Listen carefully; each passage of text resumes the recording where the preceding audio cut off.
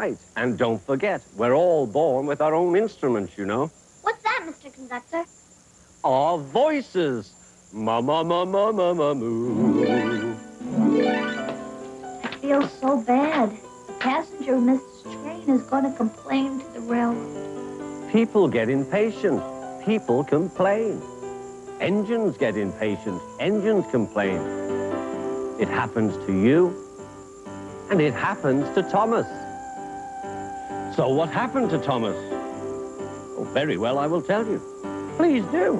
All right, let's go.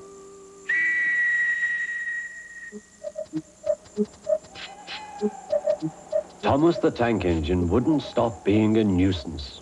Night after night, he kept the other engines awake. I'm tired of pushing coaches. I want to see the world. The other engines didn't take much notice, but Thomas was a little engine with a long tongue.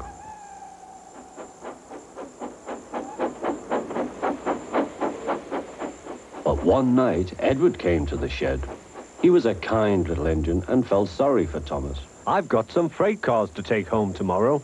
If you take them instead of me, I'll push coaches in the yard. Thank you, said Thomas. That will be nice. Next morning, Edward and Thomas asked their drivers, and when they said yes, Thomas ran off happily to find freight cars.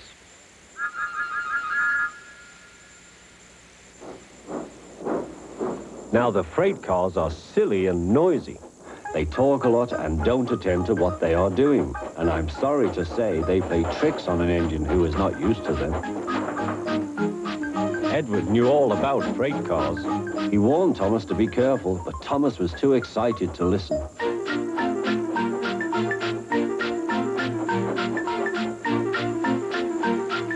The shunter fastened the coupling, and when the signal dropped, Thomas was ready. The conductor blew his whistle. Peep, peep, answered Thomas and started off. But the freight cars weren't ready. Oh, oh, oh, they screamed, wait, Thomas, wait. But Thomas wouldn't wait.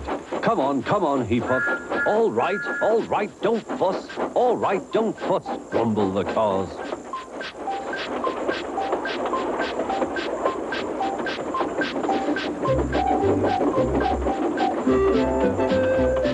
Thomas began going faster and faster. Whee, he whistled as he rushed through Henry's tunnel.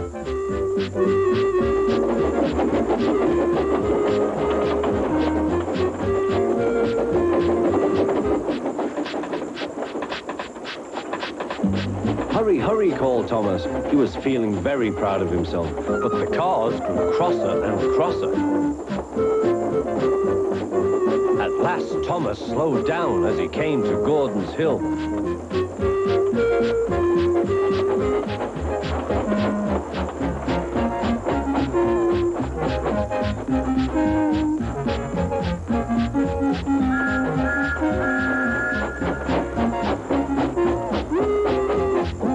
Steady now, steady, warned the driver as they reached the top. He began to put on the brakes. We're stopping, called Thomas.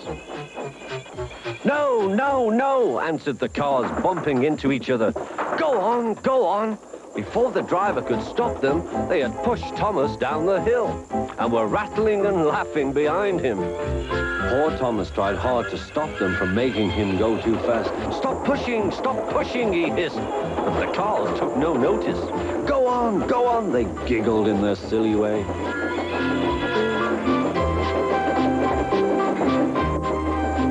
There's the station. Oh dear, what shall I do? He cried. They rattled straight through and swerved into the goods yard. Thomas shut his eyes. I must stop.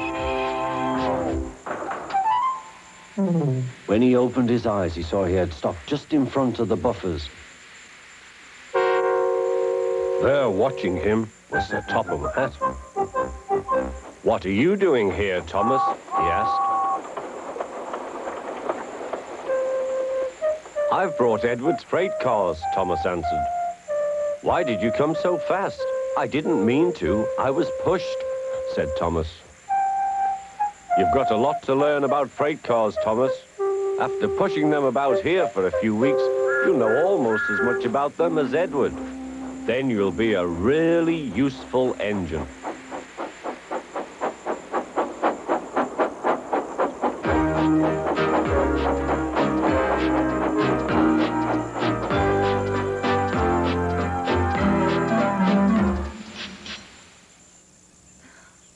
the story. It was just what I needed.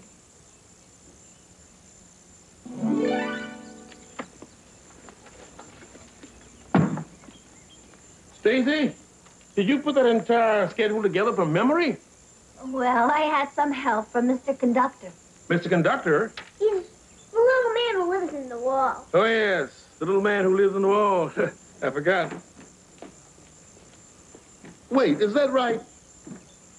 You mean I can catch the train at 20 after and still be in Mount Careful before the other train? Yes, it's the new train that's stopping here today. Wow, that's wonderful. I won't be late at all. Say, what are you kids doing with those instruments? We're going to meet the new train. We're going to play for the passengers. Well, may I join you? If you really want to, you can play with us. Would I like to? But I'd love to. I'll be right back.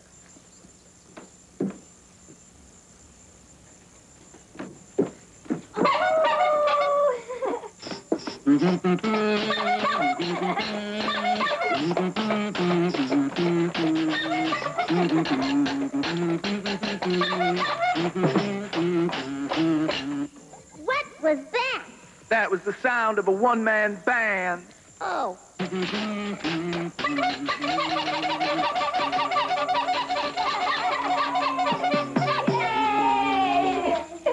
There's a one-man band convention at Mount Careful, and I'm the only participant, and I didn't want to miss it.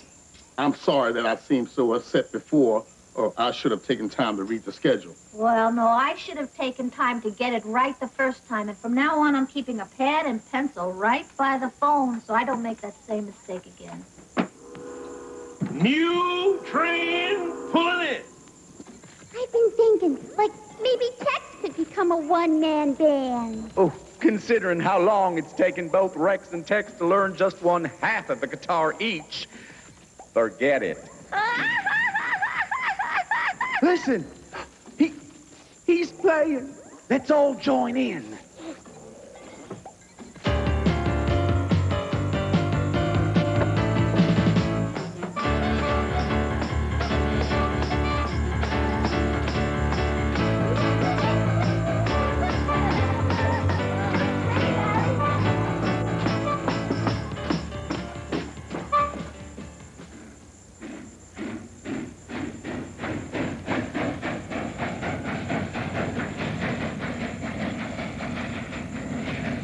Little guy who lives in the wall.